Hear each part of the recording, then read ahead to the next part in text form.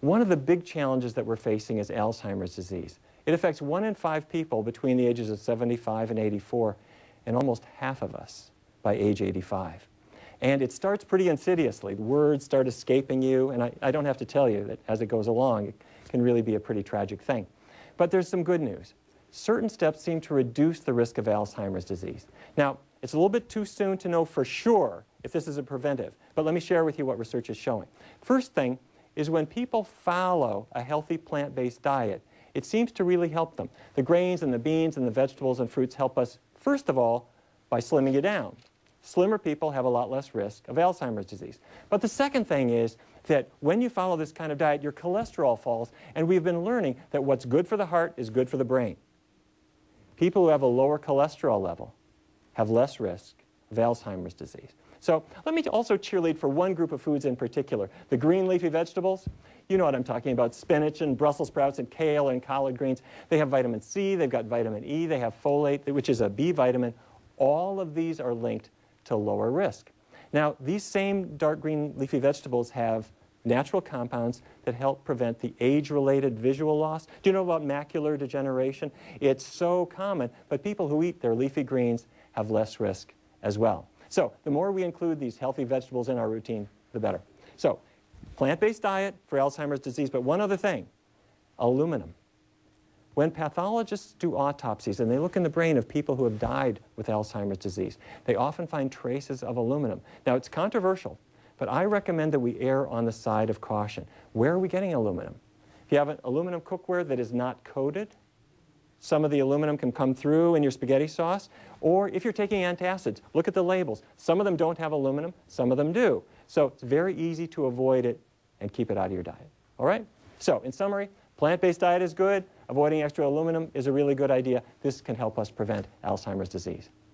Now, perhaps the biggest surprise of our research is when pain melts away.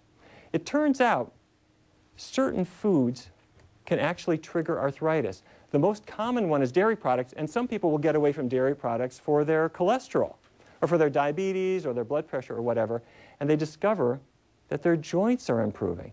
Now, there are other triggers as well. It could be wheat, or it could be eggs or something. And in research studies, not everybody benefits from a diet change, but some people do. And it is such a wonderful thing when that pain melts away, when you can open up a jar again, or you can shake somebody's hand without fear. Let me share with you the story of Irene, a young woman who's living in Richmond, Virginia. Really just walking was very difficult. My hips were killing me, my elbows. I mean, I couldn't pick up my daughter. I just couldn't do the things that I wanted to do. My life was kind of just going away from me. So I started on prednisone, then I went to methotrexate, and I wasn't feeling any better. I was still feeling pretty sick. And that's when I started to kind of explore on the internet and start looking to think, you know, what else is out there. You know, I really wanted to try the vegan diet completely on its own. And I went to my rheumatologist, and at that time he was really, he wasn't supportive. He was just kind of like, you're insane. And then, but you know, I was feeling better. I mean, the minute, you know, you can be pain-free, you know, it just gives you a whole other outlook on life. You wouldn't believe that food can make that type of a difference in your life, and the right food, and it does. It's been almost 7 years, because my daughter's almost 8, and I am very thankful. I have my life back, and I'm having a good life. You know, I'm so thankful for what I have. Research studies show that about half of people who make diet changes have a significant improvement in their arthritis, or the arthritis just simply goes away, as we saw with Irene. Same thing with migraines. If any of you have migraine headaches, don't go another day. Set aside the animal products, set aside the oils, and see if your migraines don't improve. The issue is just the same. There are certain foods that trigger the changes that cause pain for a great many people, and you set those foods aside, pain no longer comes. Don't take any of this on faith. The whole idea of the Kickstart program is you make a very short 3-week experience of essentially a perfect diet, and then you see what it'll do for you. You see how easy this is? We're emphasizing the healthy foods from the plant kingdom. We're steering clear of the fatty foods, and the payoff is huge. Your weight starts coming down on its own. narrowed arteries reopen, your blood pressure improves, diabetes gets better. You might even reduce the risk of developing Alzheimer's disease. Pains finally leave you alone. Now, you may live longer, you're going to live better. But what if you're stuck on something? Maybe something like sugar or chocolate or whatever, and you think, I'd like to change, but I don't know quite how. Well, when we come back, we're going to find out what these foods are doing to us and how to break free. Stay with us.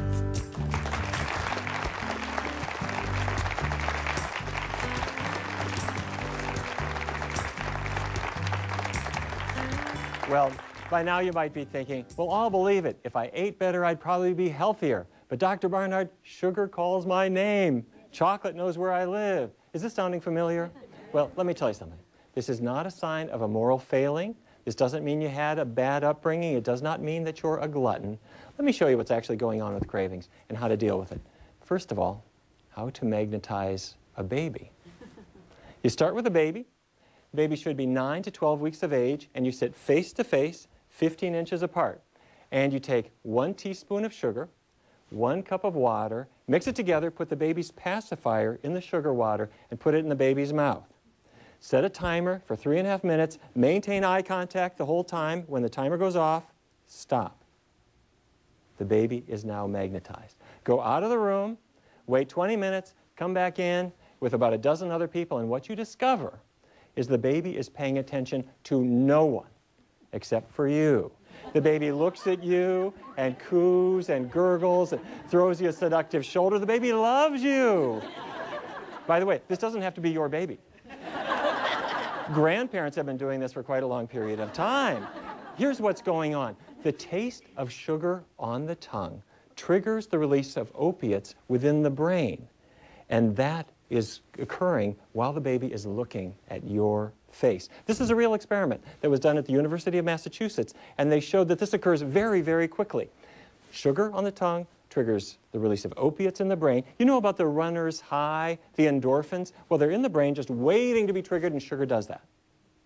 When the opiates are released in the brain, they in turn trigger the release of dopamine, which is the pleasure chemical, and while the baby was looking at your face, the pleasure came out, and now the baby remembers you very fondly.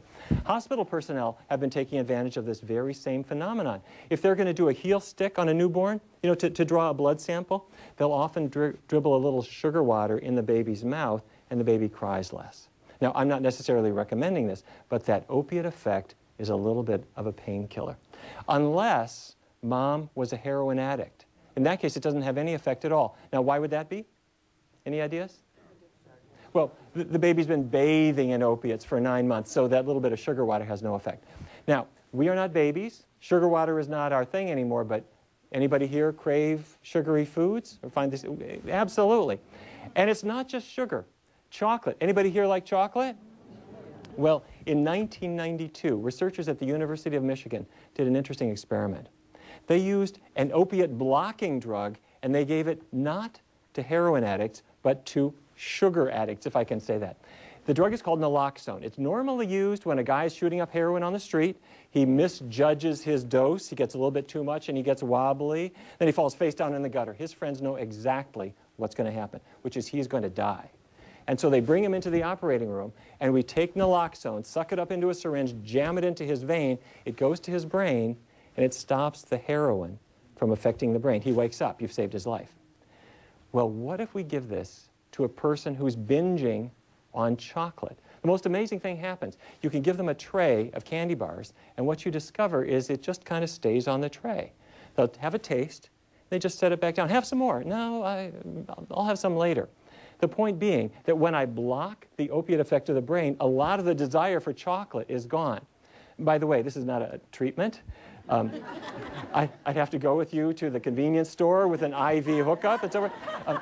This is a research tool that shows that it's not just taste and mouthfeel. There's something actually going on in the brain. Is this making sense?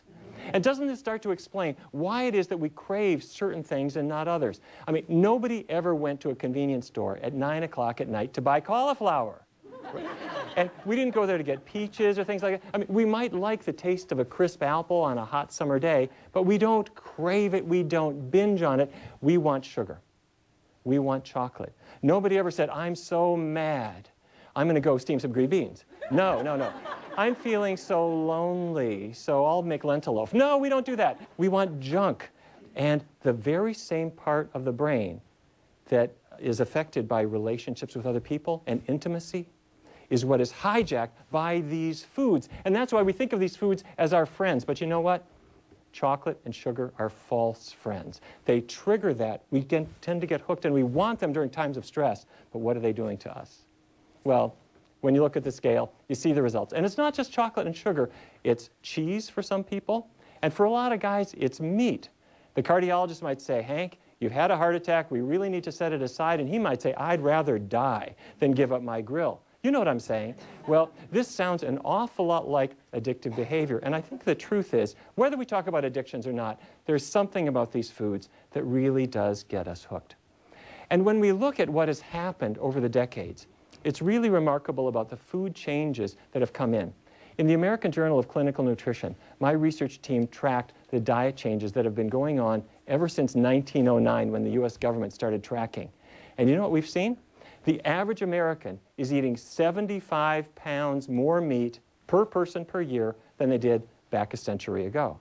About 30 pounds more cheese per person per year, and I'm not eating any, somebody else is getting mine. And about 30 pounds or so extra sugar. Where are we putting 75 pounds of meat, 30 pounds of cheese, 30 pounds of sugar, every person every year? We're putting it on our waistline. We're putting it on our thighs. So what do? The answer is not to decide to give up any food forever. Rather, let's take a vacation. Let's just get a clean break. Because, is this not true? We crave today what we had yesterday, often right around the same time. If you haven't had chocolate for 6 weeks or so, it's not calling your name quite so loudly. But if you had it yesterday, we want it today. And that's what the Kickstart's all about. It gets you out of your rut. It puts you back in charge. It puts your focus back on the healthy foods. Let me share a handy tool that's really going to help you. It's called the glycemic index. And what it means is, if you're monitoring how much sugar is in your blood from day to day, it's a roller coaster that's affected by foods. And cravings kick in when your blood sugar is falling. When your blood sugar is really low, you're ready to eat the sofa. Well, certain foods have different kinds of effects on your blood sugar. Let's say, for example, I have white bread. White bread makes my blood sugar go up, and then it's coming down, and as it's falling, that's when the cravings kick in. So the glycemic index helps us out. It was invented in 1981 by Dr. David Jenkins, who I mentioned earlier at the University of Toronto. And what he showed is that there are only really certain foods that you're going to want to think about. Sugar itself, what'll that do to your blood sugar? Up it goes, and then when it starts coming down, the cravings kick in. Instead, have fruit. Tastes sweet, but it has less effect on your blood sugar. How about white bread? Raises your blood sugar. Rye and pumpernickel, much less effect. Big white baking potatoes, unfortunately, they tend to cause the blood sugar to rise, but sweet potatoes, yams, for whatever reason, they're much more gentle on your blood sugar. Cold cereals, most of them are high, except for bran cereals and a few others, but oatmeal, nice, low effect on your blood sugar, very gentle. And the foods to really emphasize, beans, peas, lentils, most of the fruits, even pasta, surprisingly enough. Yes, it's made with white flour, but it's dense enough that it digests slowly and won't really spike your blood sugar very much. All of the green, yellow, and orange vegetables, perfectly fine. They have very little effect on your blood sugar.